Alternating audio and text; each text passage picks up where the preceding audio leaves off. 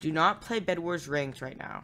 They shadow updated about an hour ago, and this update made it so that if you or any of your teammates leave in the middle of a ranked round, it is possible for you to get a warning for something called Q dodging.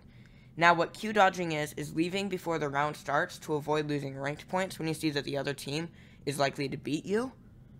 But if you leave at any time in the round, or your teammates leave at any of the time in the round, you can get a Q dodge warning. Now, I believe if you get 3 of these, you lose 100 ranked points and can get banned for an hour.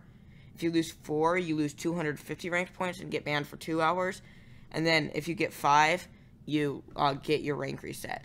So don't play ranked right now. I've gotten 2. One of them, my teammate just kind of left, and the second one, my entire team did the whole round. We won the round. I pressed lobby immediately after the round ended.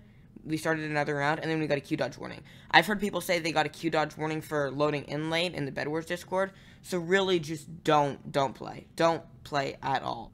Have a great day.